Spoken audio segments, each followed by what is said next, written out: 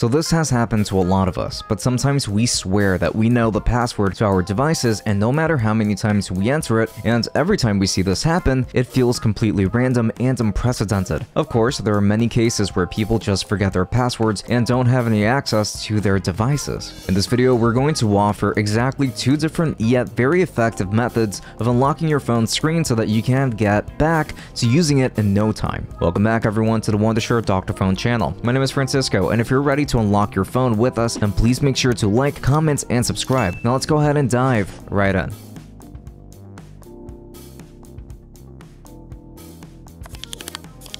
Part 1. How to 100% remove your lock screen on a Samsung, Huawei, and Xiaomi device. The first method involves a full removal of your lock screen, 100% of the way. This particular method works best for Samsung, Huawei, and Xiaomi devices, but don't worry because the next method will cover many other devices from different manufacturers, and that's going to come right after we talk about this one, so make sure to stick around. Like always, before diving in, make sure that you have a backup of your data. Normally, if you already have a Gmail account connected to your device, then you probably already have a backup, but it's better to make sure in case of potential data loss. With that said, let's have a look at the first method. So first things first, you're going to need 2 Android devices to get this to work. Any Android device will do, but you need the phone that needs its screen unlocked and a cable that connects to both of these. Make sure that you go to the Play Store on the phone with good access and download the Dr.Fone app. Once you've gone ahead and downloaded it, open the app.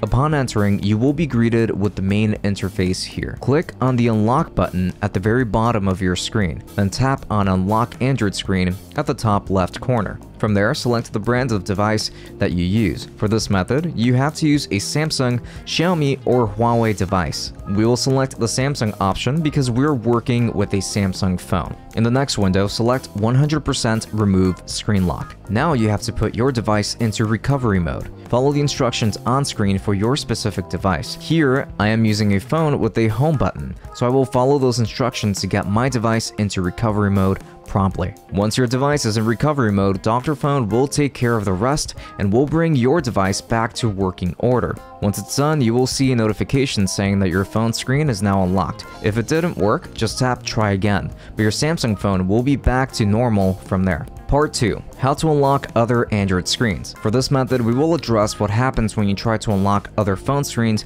using the Dr.Fone app and how we can unlock the screen on other Android devices with Dr.Fone as well. This is going to be very simple. So find out with us what happens from the app itself. So same as before, just open the Dr.Fone app on an Android device. From this interface, tap unlock from the bottom. Then tap on unlock Android screen from the top left. From here, select any other Android brand that you want to unlock besides Samsung, Xiaomi, and Huawei. In this case, I will select Google since that is the phone that I will be using. Then just go ahead and enter the information from your device, such as the device OS, brand, and model. Since I'm trying this on a Google Pixel Fold, I selected Android for the OS, Google for the brand, and Google Pixel Fold manually entered for the model. Then select Detect to have Dr.Fone detect your device. After it's done, it will ask you to enter your email address. This is because Dr.Fone will send you everything you need to unlock your device's screen. So from here, just enter your email address. After you've entered your email, it will prompt you to check your email for further instructions,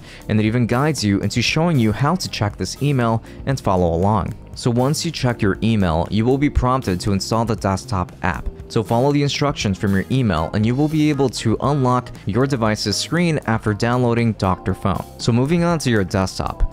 Once you've downloaded the software, just open it. You will be greeted by this main interface. Connect your Android device to your computer. Then tap on the Toolbox tab from the top left corner of your screen. Then from here, you're going to come across this interface which shows off many of Dr.Fone's use cases. You just have to select Screen Unlock from this interface. Next, just select Android for the operating system. Then select Unlock Android Screen. Then select the brand of the phone that you wish to unlock. For me, I will choose Google. Dr.Fone will then display the instructions that you need to follow to put your specific device into recovery mode. We have to do this quickly, so it asks us to power down my phone. I will power it off normally, but to power it back on, I have to press and hold the power button and the volume down button for a few seconds until the screen is displayed.